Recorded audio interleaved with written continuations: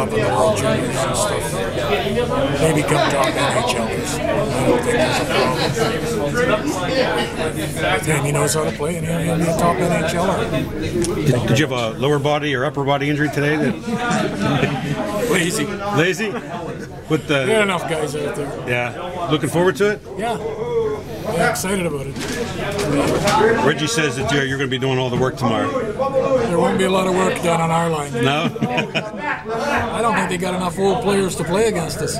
What do you think the feeling will be going out there and seeing?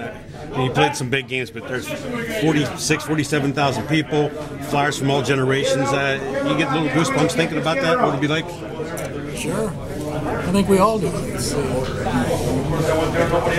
doesn't happen to 60-year-old hockey players very often.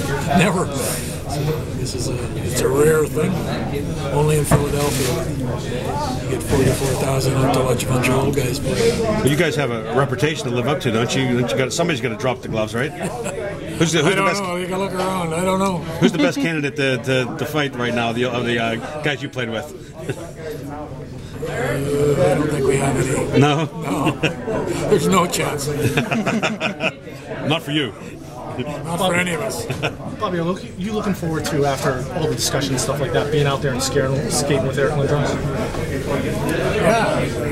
Well, with no more or no less than any other player. Lindros was very important to the Flyers. I seen him as a kid playing. I seen him play for the Flyers. I love the way he played. It doesn't change the fact that he was important to the Flyers.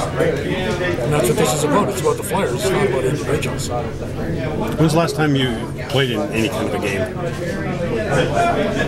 I played a couple summer tournaments up in Canada over the years back in Flin Flon, but not very many. I haven't played much.